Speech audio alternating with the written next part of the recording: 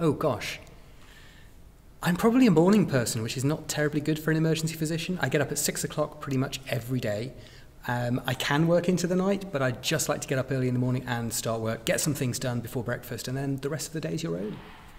The song that helps you relax. Gosh, to relax. Wait one. Gosh, to relax. It's not so much a song. If I actually wanted to relax, I would listen to classical music. Before I was a doctor, I wanted to be a musician. I wanted to be a flautist, but I wasn't good enough to be a flautist, so I had to do medicine instead. So I would go back and listen to something like Mozart's First Flute Concerto. How many hours do you sleep a day? Oh, now that's really interesting because I think sleep is incredibly important. So I do a lot to try and get myself to have at least 7 hours of sleep every night. Now, sometimes we can't do that when we're on call, and that's okay. I try and make it up. But there's a great book out there called Why We Sleep. It will change the way you think about sleep forever. It's brilliant for learning, health, everything. You have to sleep. You have to sleep. What did you want to be when you grew up? So a couple of things. When I was younger, I wanted to be a pilot, and I still think that's a great job. I think I might have quite enjoyed being a pilot. Later on, I wanted to be a flautist. I wanted to be a professional musician, but sadly, I was not good enough to be so. Which team are you a fan of? So, my grandfather played for Manchester City. So, my family plays for Manchester City.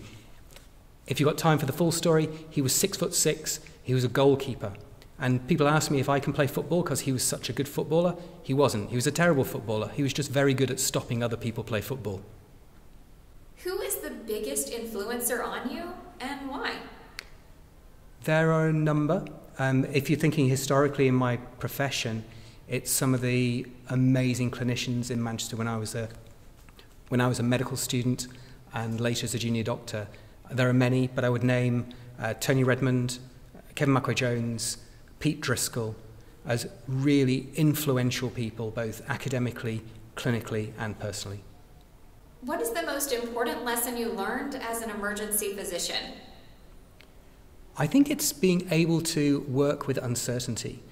A lot of the decisions that we make are time critical and information light. So it's working in that area of probability and uncertainty. That's what makes us emergency physicians, and I think those are the lessons which have made me a better clinician over the years.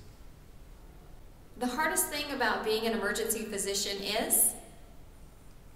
The hardest thing is probably the hours and the need to keep up to date in a very broad specialty. So you've got so many things to look at and so many things to keep up to date with. The best thing about being an emergency physician is? We have the best stories. It's the coolest job in medicine. What else do you need?